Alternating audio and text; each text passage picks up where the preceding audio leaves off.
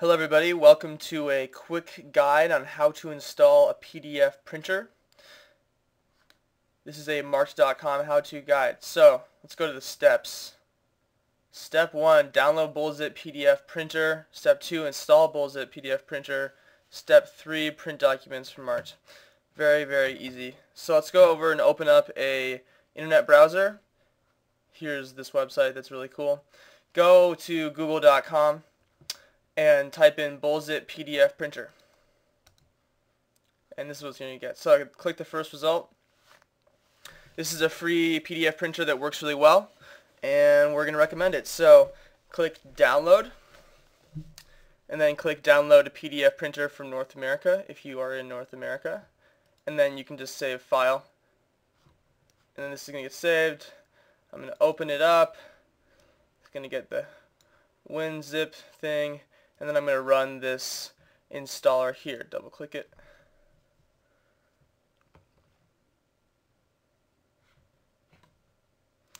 And we can install this software. So click OK. Next, I'm going to I accept. Next. Next. Next. Next. Download and install Ghostscript Lite. You have to do that, so click next again and hit install. Now Ghostscript Lite is now downloading, and then that will also install. And then I don't want to go to that, so I'm just going to hit finish. And you can see here that the BullZip PDF printer is installed, and it is my default printer. If something else was my default printer, all I would have to do is go here and right click it,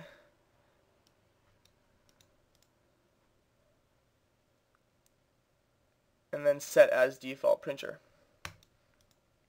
But since it's already set, that's great. We're done installing the printer. Now let's just go over to Marked, log in here, and we can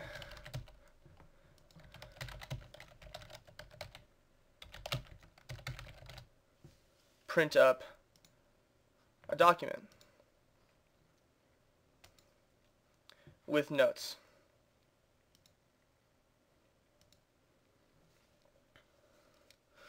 So all you do here is just select print. I want to print this whole document up, so I'm just going to leave it blank and press OK. And then you can see that the printer here is default selected, so I'm just going to hit print. And now BullZip PDF printer will process the file that's being sent right now and then print it out for you, and will prompt you to save it someplace. So we'll just save it to our desktop.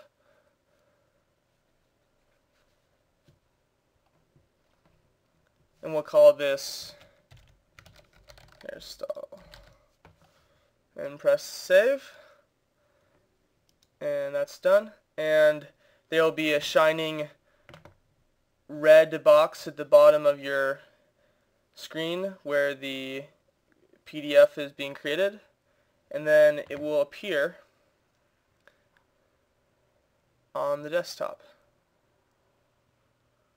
So it's still being created. It takes a couple of seconds. Alright, it's done being created. I'm going to open it up from my desktop, and here's the file. And as you will see eventually here, it does keep your notes. So that's a quick guide on how to install a PDF printer and then use it for March. Thanks.